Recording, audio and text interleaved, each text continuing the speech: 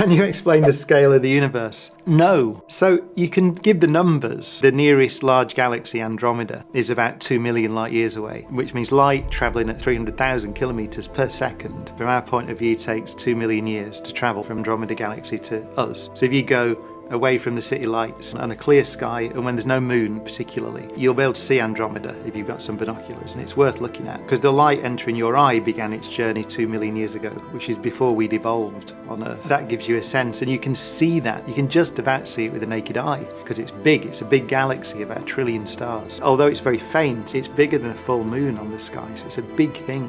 I think that's the best explanation of the scale because you can just about, I think, get your head around that. That's the nearest galaxy. And many of the galaxies we can see in photographs, those things are so far away that the light began its journey before the Earth had formed. That's incomprehensible, I think. So the answer is I can't explain the true scale of the universe or picture it.